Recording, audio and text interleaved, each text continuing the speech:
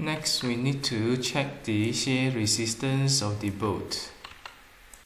The formulas for the shear resistance of the boats are given here.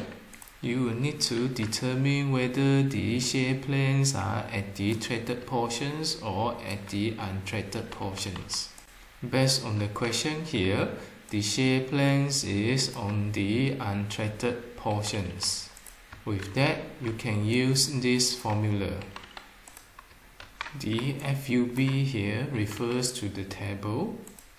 Boat class 8.8 will have FUV equals to 800, and the area here refers to the gross cross-sectional area, which is obtained by multiplying the pi r square based on the size of the boat.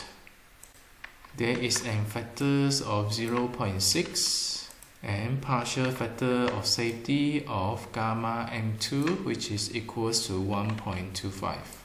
Substitute into the formula here, you will get the shear resistance per shear planes as 120.6 kN.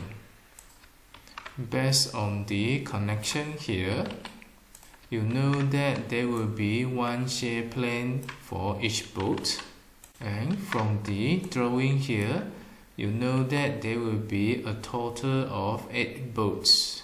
With that, your total shear resistance will be equals to this times 8, which is equals to 964.8 kN.